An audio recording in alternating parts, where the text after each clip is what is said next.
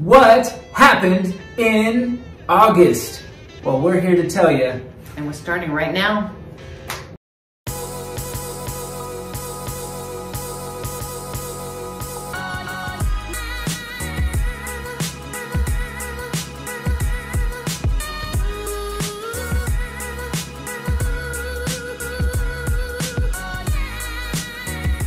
Welcome back to my channel. I'm Angela O'Hare, your favorite Las Vegas realtor.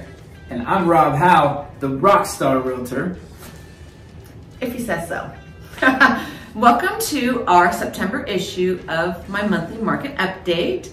And today we're going to be talking about August 2020 numbers. All right. Yeah, you ready? So Rob and I had this bet in our show. Yeah. How August ended up, and actually, surprisingly, it took a dive. Sort of. I don't think that's what I would call it, but yeah, you know, sort of. Sort of. I think maybe because July was too hot and people just did not want to shop here in this desert. No. If it's hot outside, the market's hot. I don't think that's what happened. Okay. That's me, but. You know, we split. We had two bets. Right. We had two bets, and we split on those two bets. So last month for August, we had 2,910 single-family homes that sold, yep, which is down 12.5% from July and down 8.1% from year over year. So that's huge. Yeah, so I lost that bet. Yes. I said that our numbers would be within 3% margin of the previous month's numbers, and I lost that bet. But really, I should have known, and because you know our inventory has remained low. So if you don't have enough homes to sell, well, guess what? You're not going to sell a lot more homes. True. So since we had less homes, which brings to the next point, the median sales price went from $330,000 in July to $335,000 in August. Wow! That's like the most record high that we've been setting record highs this year. It's chunky. Yeah. It's chunky for sure. And I was right about that one. Yes, he was. But it goes, like he says, hand in hand. No inventory means higher prices because people are bidding for the homes that are just phenomenal. Yeah. Right? Absolutely. No, there's just, you know, when the good ones come out, they're going to get snatched up and, you know, multiple offers. Yep. So this was up 1.5% from July and up 9.8% from the prior year. So we are cooking and rocking and rolling from last year. Yeah, wow. During this whole craziness that's happening across the world. Right. There's reasons for it. There's a lot of reasons for it. We can talk about those all day long till the cows come home. You know, so it's a wonderful thing that we're experiencing, that the market is holding up, and there are good reasons for it. One of those reasons would be that I think people really are looking. They need that solid home. They need to be really stable, and Vegas is a market that kind of hits in between. I think some of where people want to go. People are kind of getting away from the more populated areas and the more expensive areas, and going to places that are less populated and less expensive. Well, Vegas happens to hit kind of in the middle of all that, and you know, you can still have your city life, but you also don't have the expense of being in a place like maybe California. Right, and a lot of people that are relocating from the most high-end places or expensive places, they're checking out Arizona, they're checking out New Mexico, they're checking out Colorado. However, what we have to offer that these other states don't have to offer is no state income tax. Yeah. And I think that's why a lot of people come here, is because of the relief of not having state income tax and then working from home. So they're working from home and they don't have to spend so much money living in, say, California, for example, where the taxes are crazy high. Yep. And that is probably going to continue. The faucet is on for Vegas when it comes to that. There's a number of other things that we can get into. We won't need to get into detail right now about that, because it does, you know, there's a lot of projections I think that we both have that we can make for the future. But that is one to really keep an eye on. How much of that influx, how much the faucet stays on for Las Vegas and having new people coming here. We'll see. We'll see. You can always watch the Rob and Ange Real Estate Show. We always go into more detail about what's happening with the Las Vegas real estate market. And even some predictions from some guests. Yes, and that airs every Thursday, 11 a.m. Pacific Standard Time. So stay tuned. We will be creating a channel on that, and it's just a fun show, right? Yep, channel coming soon, very own channel. And man, I just think we're gonna keep cranking away. There is if real estate is one thing right now, it is interesting. Because there's so many factors, so many changes that are constantly happening, and we really feel like we have a beat on what's happening, and that's why we're doing this. That's why exactly the reason why we've started doing this, and in more frequency, because there's just constant information that you need to know. Exactly. We have a message, and the message is for you guys, right? That's right. Yep. Either that, or we're just talking to ourselves, and we like to talk. Maybe both. A little. Maybe him, more him. Just kidding. I like to talk. So last month in the luxury market, we had another increase. We sold 69 homes last month compared to July 64. I mean, a 5-home increase. But the most shocking part about this is that the median price on luxury homes increased by $100,000. It went from 1.35 mil to 1.45 mil. So that's like huge. I mean, we've been saying that these sellers are like accepting whatever type of offers they get, but it looks like they're selling for more than what they're asking for. Well, I think the increase is driving that. Right. So you know that you have more, I mean, we talked about it earlier, these buyers are selling more expensive homes in other places, and they're coming here and they're chunking down some money and down payments and on much nicer homes than would be available in those price ranges where they're at. So I think that's probably what's driving that big time. At 69, it tells me a little yin yang in there though, you know, so we'll see what that all means. I got a 69 tattoo, no, I'm just kidding. Oh, that's your sign, isn't it? I know, I'm just kidding. I won't add that to the thing. Add it, it's fun. Okay, it's my birth sign. We like double entendres. We like being a little edgy. Yeah, that's right. We're not afraid to say 69 makes an eyebrow raise. It's a good number, yin and yang. That's right. And he's a Pisces, so he has the yin and yang. I do. I do, actually, yes. I don't know which way I'm going. But I'm coming and going, so that's great. Exactly. So for August, we had a total of 3,887 new listings, which is up 5% from July, which is really good, but still down from the prior year. Way down. Yeah. Way down. I mean, here's the thing. You're getting the message sellers a little bit, but you're not coming out in droves. This is the time to sell if you have it in mind to sell. Just plain and simple, get your home on the market as soon as possible.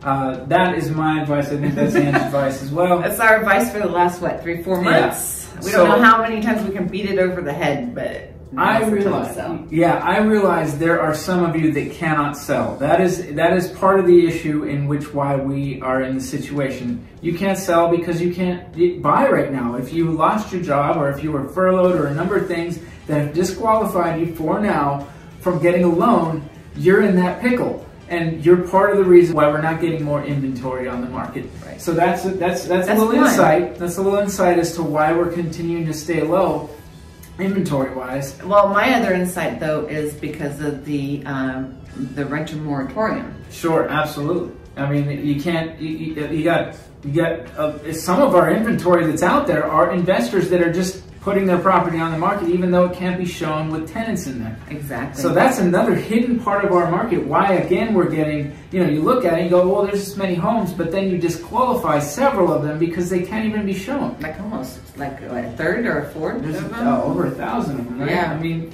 that's a lot of homes. And last year, at this time, we had a lot less of those types of homes available as far as tenant-occupied homes. The reason why is because they're sitting, they're not selling.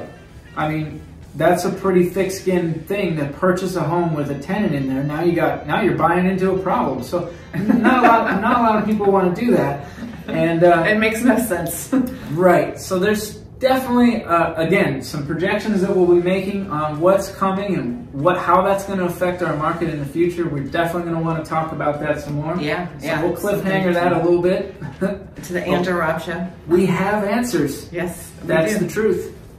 We don't know if they're correct or not, but we do have answers. Well, pray knows. Just kidding. You have questions, we have answers. So there were 4,639 homes listed without offers for the month of August, which is down 3.5% from July and also down 40.3% from the prior year. Meaning last year, that number was around in the 8,000 range. We had a lot more listings on the market than we do now, and we are very, we're anemic. Anemic, yes. We're anemic, but this is an interesting thing, Ange, because I think right now it is sort of saving the day. It is a supply and demand. If we were oversupplying the demand, then we would potentially see values go down. So this is what we have to pay attention to as time goes on here. Do we continue with a relatively anemic market, which actually helps us stay stable?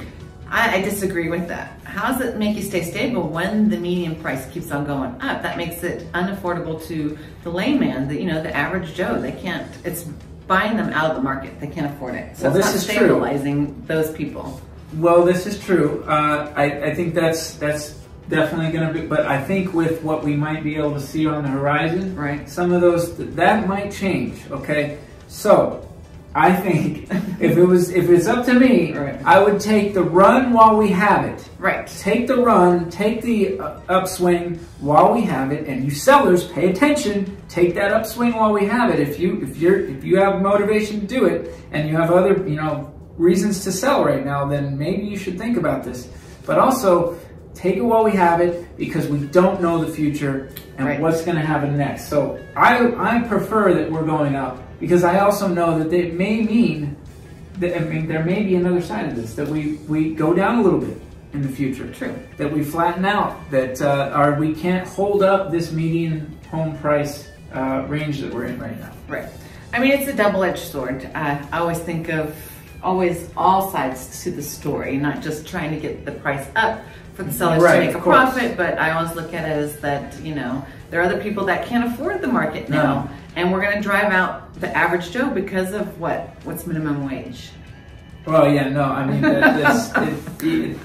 absolutely. I mean, if you're on minimum wage, unfortunately, you can hardly afford rent in Vegas right now. Right. That's not even.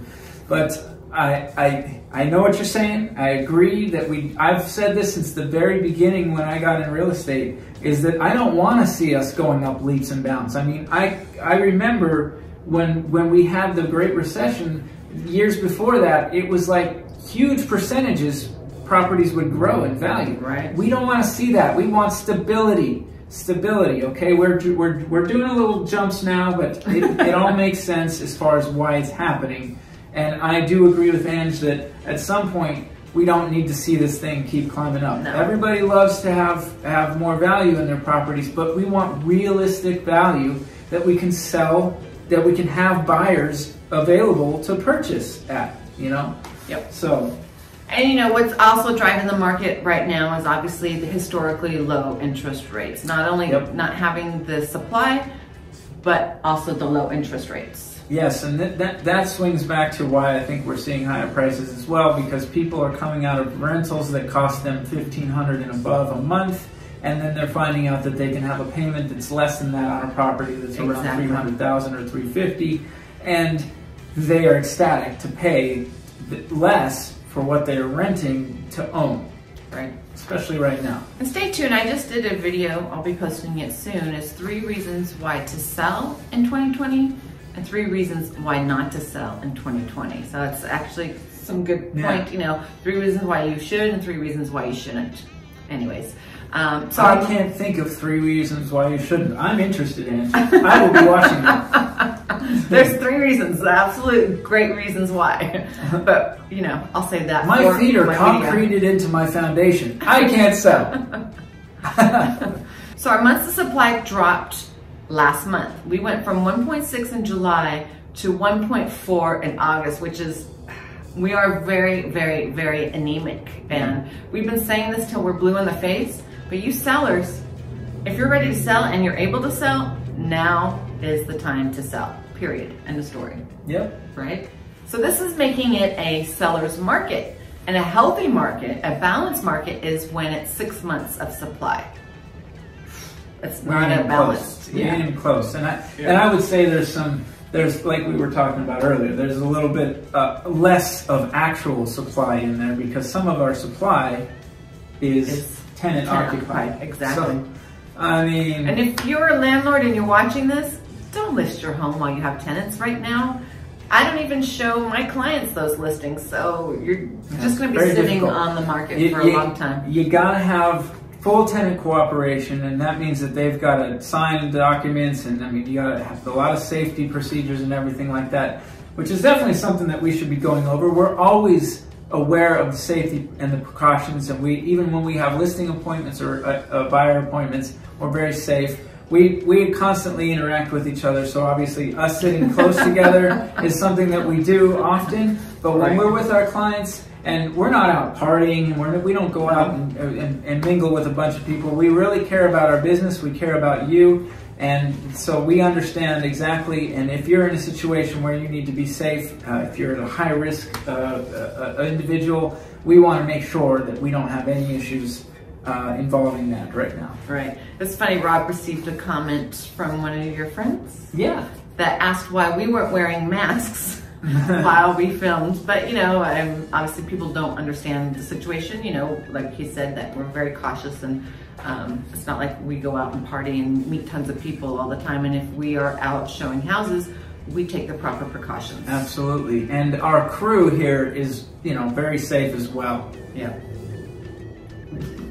Guys, speak up. I'm not hearing anything.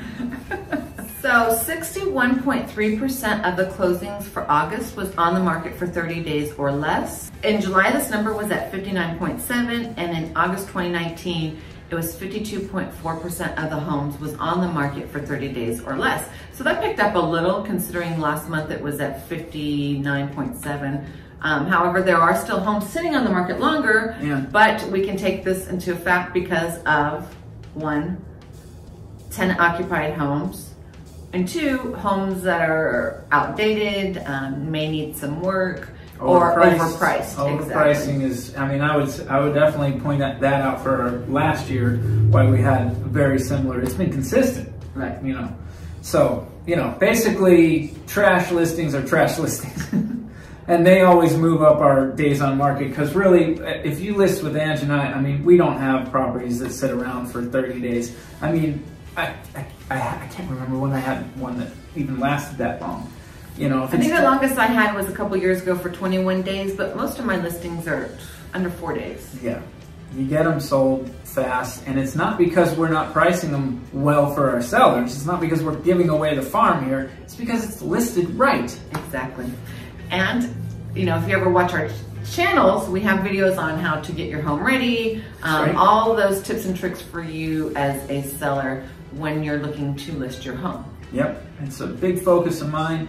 Rob Howe, Rockstar Realtor on YouTube. You can check that out anytime. Of course, Ange's channel, she's really been focusing on sales as well, because that's what we think it needs to happen.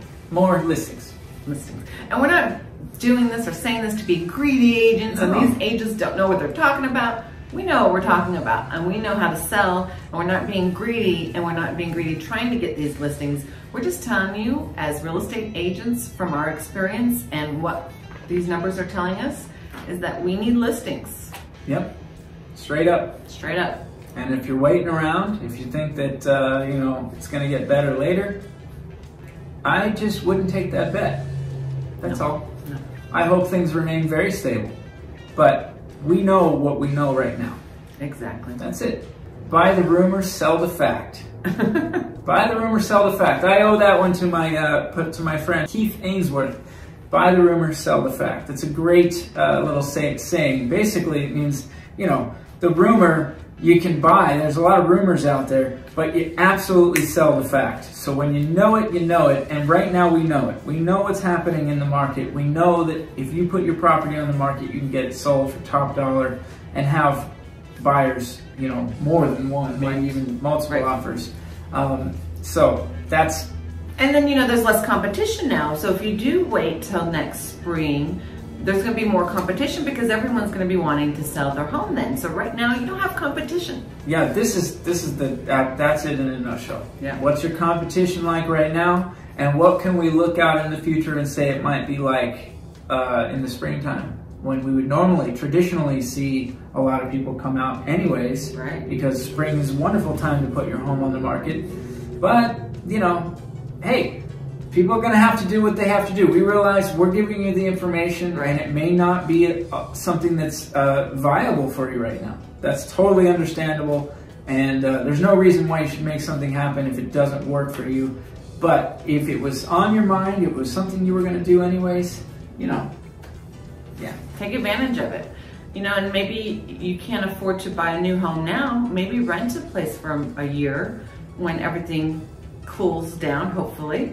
Yeah. Right? I mean, I definitely have people that are looking to do those timing moves. Right. I say be careful about that. I mean, obviously, you want to make sure it's something that you can do, that your resources allow you to do. You don't want to put yourself in a pickle because you were trying to do a timing move, which is basically, oh, I'm going to sell now while the market's high, and then later I'm betting that the market will go down and I can buy at that point. Those are timing moves. And you know what? Some really intelligent people that see things can do those and get away with it. And maybe sometimes they get lucky, but you know, just be careful. Exactly. If you'd like to download the full report provided by the Las Vegas Realtors, I provide a link down in the description below.